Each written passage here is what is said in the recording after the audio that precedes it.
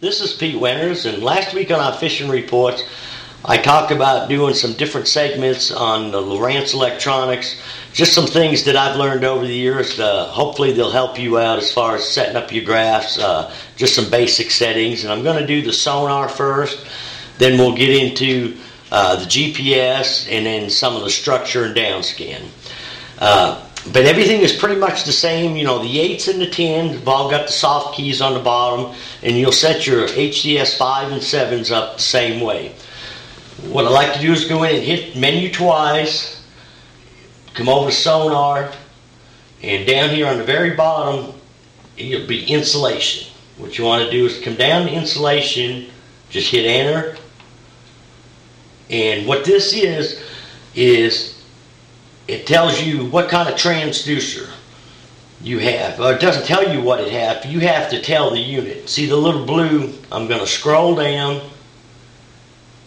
till I get to the transducer.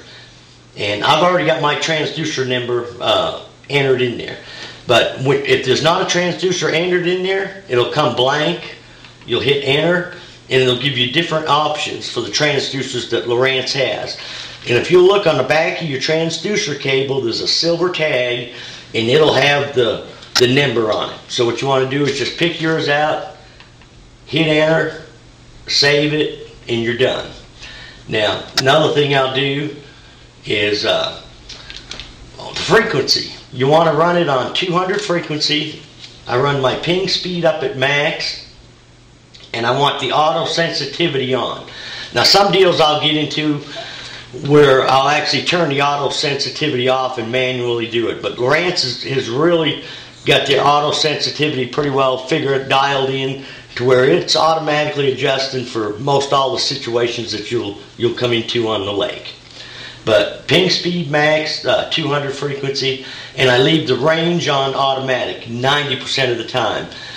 Now I'll get into that later on when the 10% of the time that I don't.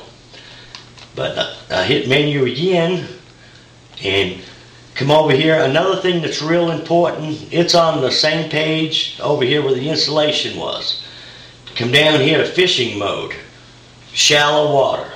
If you hit enter, it's got general use, freshwater, deep water. It's got several different things to choose from, but shallow water is what you want to set your unit on. So you pick out shallow water, just hit enter. As far as the noise rejection, the surface clarity, that I just leave it on normal, on automatic, and it basically takes care of itself. Now, another thing I always do is come down here to sonar options, is the fish ID. I don't want that thing beeping every time it goes over a fish, and the fish IDs, the fish ID and the fish ID beeps we usually shut off. Because if you're around brush or trees, a lot of times the unit has a hard time distinguishing whether it's brush or trees, and it's showing you pretty little pictures of fish, which is fine, but we find that if we set the units, we shut that off, we get a clearer, better picture on the unit. Okay, now when you're on sonar on the 8 and 10s, all your buttons on the bottom will operate your sonar. You know, you can split your screens. You got your frequency, you know, which is either 83 or 200. We find 200 works best. My range is on auto. The color is on auto. Now, if you notice over here on the left, it says I'm on auto sensitivity, but it's minus 6%. Every time you get into different water, as far as there's different particles in the water, sometimes you might pick up a little interference on your screen. So all you've got to do is hit the hit the sensitivity button once, then you can come up here to your flywheel. If you move it to your right, you'll count down to 0, and you can even get up to positive. The other way you go negative. And usually how I set that is whenever I'm picking up a little bit of clutter like this here, I'll back the sensitivity off just a little bit till that clears up. And then once you get it where you want it, you just hit enter.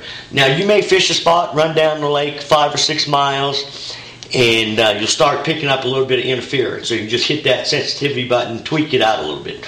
Most of the time the unit, the automatic, being in automatic, it pretty much compensates for that.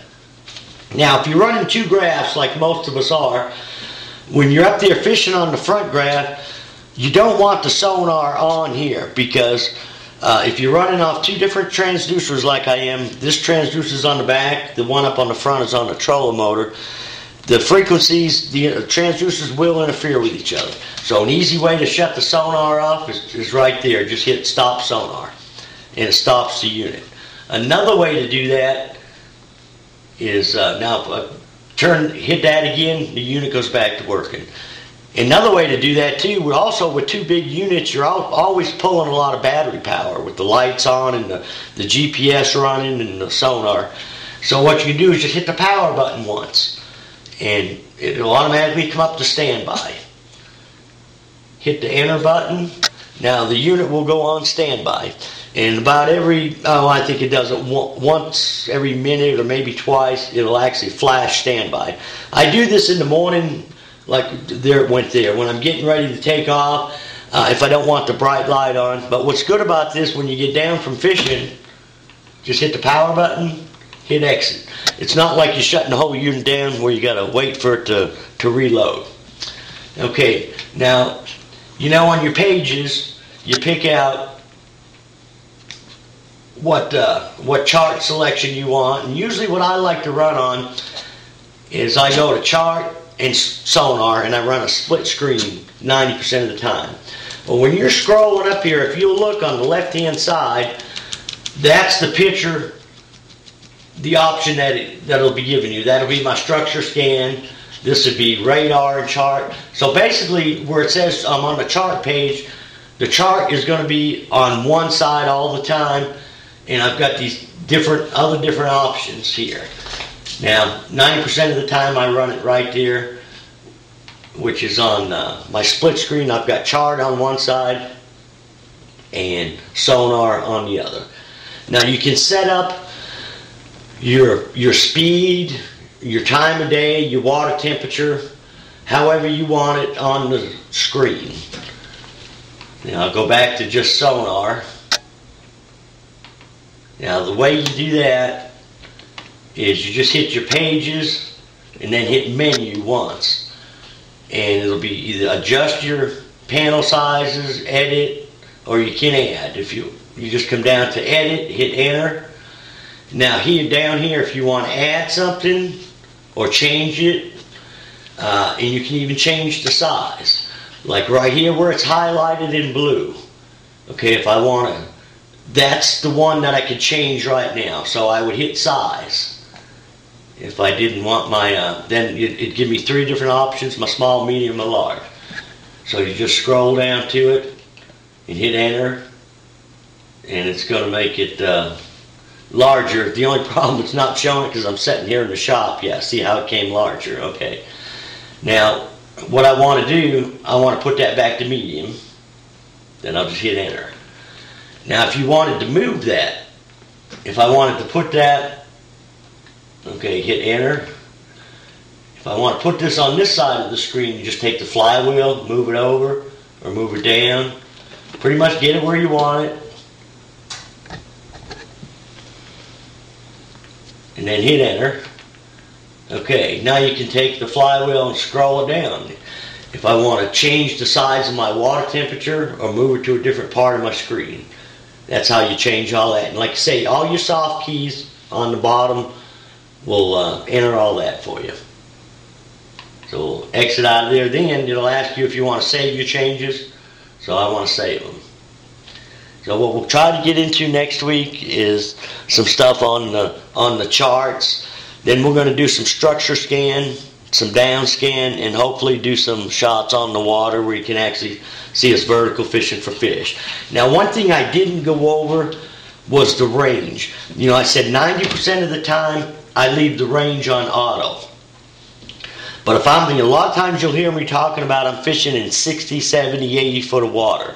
Now what I will do in that case, I'll go in and hit the range, and right now my fish aren't much deeper than 30, 35.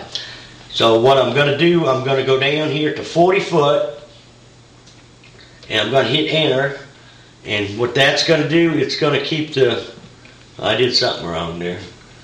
So you hit auto, I'm down to 40 feet. Hit enter. Okay, now I'm on the 40-foot range. So it's only going to show me from 0 to 40. Over on the top left, if it's 100 foot, it's going to show me my total depth, but it's going to take all the power of the unit and only show from 40 foot to the surface. This way I can see my bait better, I can see the fish better, and I can still see the tops of the trees as long as they're, you know, no further down than 40 foot. If I feel some of the fish are coming out of the trees in 50 or 60 foot, then I'll just hit the range and go down to 60 and hit enter. But basically what this does, it enables you to see your bait better, enables you to see the fish better coming in and out of the trees. So then when you're done, when you want to put it back to auto, you just scroll up to auto and hit enter. So till next week, we'll get into the chart next week, and we'll do the structure and the down scan and hopefully some on the water shot. So we'll see you next week.